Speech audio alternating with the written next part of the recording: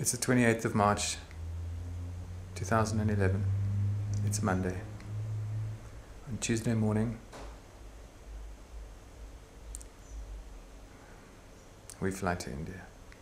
Well, myself and Tarina, and then a few days later we'll part ways. It's been a tough time. The last few days, I've been really concerned about my health, and it's partly spurred on by my mother's health being in a bad shape, and kind of spooked me. And anyway, I've been to see a couple of doctors and checked a few things out that worried me, and it seems I'm okay, which is cool. But it's incredible with Saturn crossing over my Sun just how profoundly and intensely I've been gripped by anxiety. And my friend Tarina pointed out that with Saturn in my 9th house, very insightful of her, that as this journey, this great journey approaches, that naturally I would be seized by a typically Saturnine fear and anxiety, and it's been exactly like that. What an astrology lesson in itself, watching what happened to me when I finally go traveling. With Saturn in my 9th house in my birth chart, it literally can mean not much traveling. And I'm 37, and the last time I went overseas I was 12 to go see my grandfather before he died in England. Interestingly,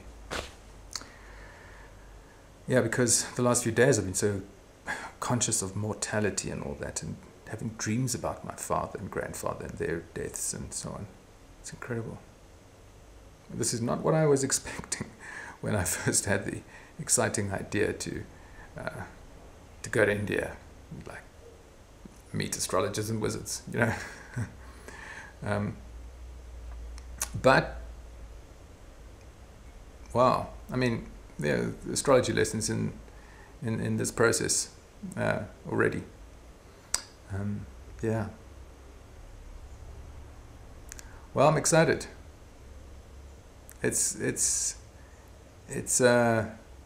possibly going to be quite a challenging experience, but wow,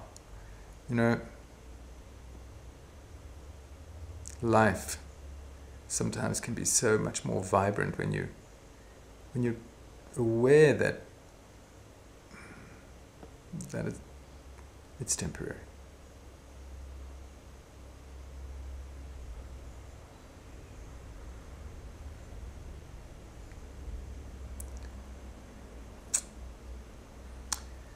And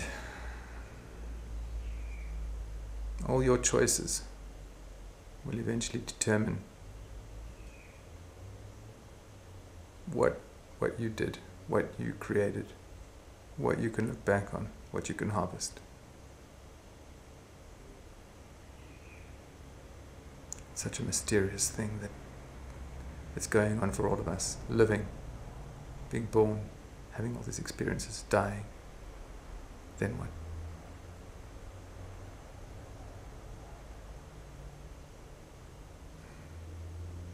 It's one thing to think about these things,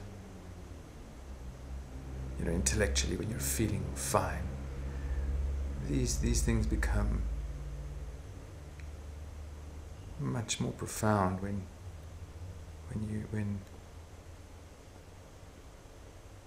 the reality of life and death are brought home. I realize so many of us, especially in the West, we're so sheltered. How many of us have even seen a dead person,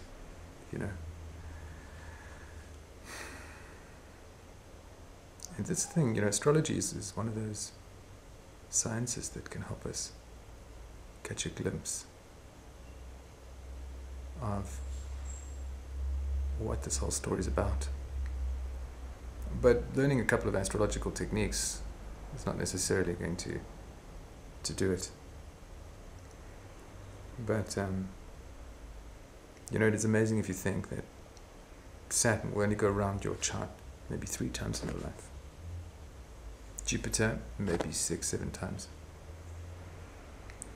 There's only so many opportunities to learn certain lessons in a single lifetime, to have certain experiences. I don't think we realize just how precious each moment is, how many forces have to be present to make any experience, good or bad, possible. I think we totally underestimate that.